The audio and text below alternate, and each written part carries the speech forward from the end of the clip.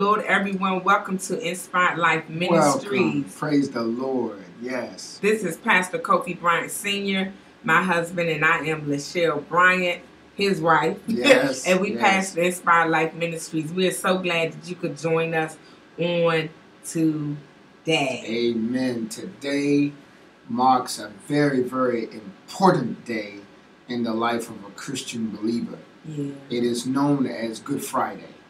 And on Good Friday, we have our Lord and Savior went to the cross for our needs, for our wants, for our desires, and for our very salvation of our lives. Amen. And so within his time frame on the cross, we've been examining 7 phrases that he said prior to allowing himself to be crucified. And marvelous, may I add, all of the people of God and all of the preachers of God who have enlightened us, all of us, on the last 7 sayings of Jesus Christ. It has been a marvelous encounter of information. But in this particular session, we are going to be dealing with the last, that is, not primary, but the last saying while he was on that cross. Amen? Yeah. And so if you would please do us the beauty of turning to Luke chapter 23. And as you get that, we're going to get there. We're going to begin reading at verse number 46. Amen? Hallelujah, yes. Pastor, thank you so much. And do you want me to just read that one verse? The one entire verse. Amen. And so this is taken from the book of Luke, the New Testament, chapter 23, verse 46.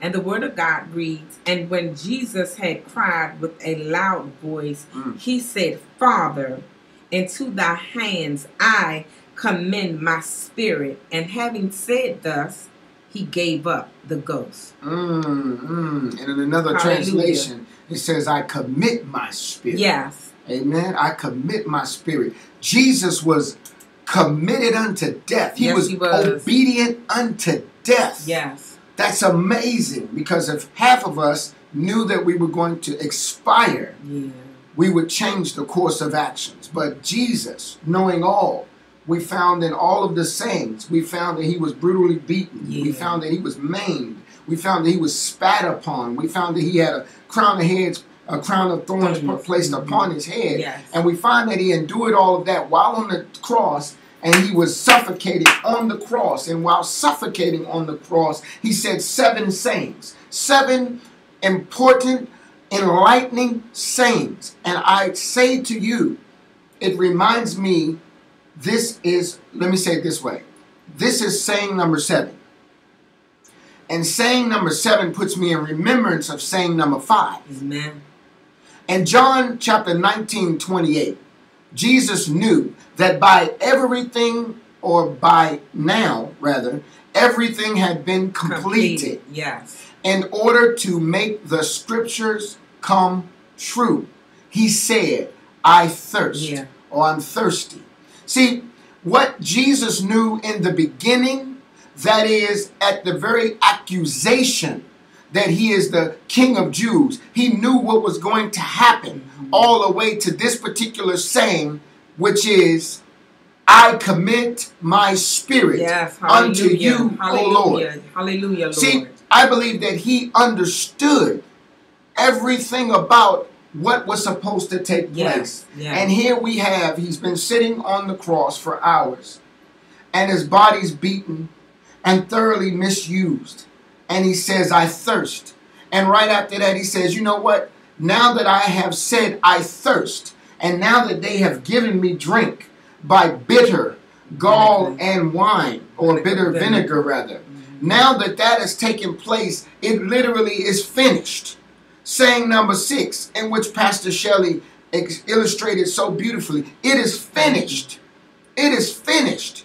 And after saying it is finished, the Bible says, unto you I commit my spirit. So I want to examine briefly before we conclude, what is this word commit? The word commit means to transfer something to.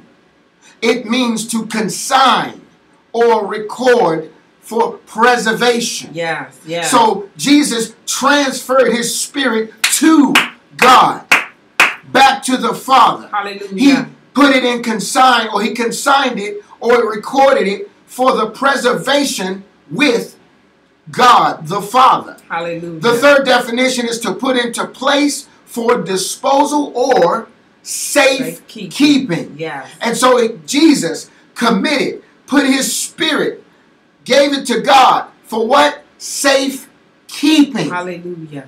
Wow. See, Jesus aimed at obedience the whole time he was on that cross. Yes, he did.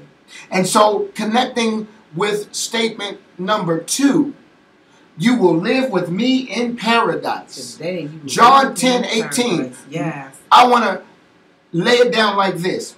John 8:10-18 says, no one can take my life from me. Hallelujah. I sacrifice it voluntarily, for I have the authority to lay it down Hallelujah. when I want, and to also take it up again. Yes. For this is what my Father has commended. Hallelujah. And so what that brings me to is a recollection of number 2, when he told the thieves on the cross, today you will live with me in paradise. Yeah, that Amen. one thief, yes. That one thief. Today you will live with me in paradise. So what was Jesus saying? Today I go with my Father. Hallelujah. In paradise. I commit my spirit back unto him, for he is having it in safekeeping. Glory. He is preserving my spirit. Hallelujah. Until the day of redemption of the world. Thank you, and so I Almighty ask God. you, what will you commit? Will you commit and transfer? That is, transfer to God your body. Will you transfer to God your mind and your spirit?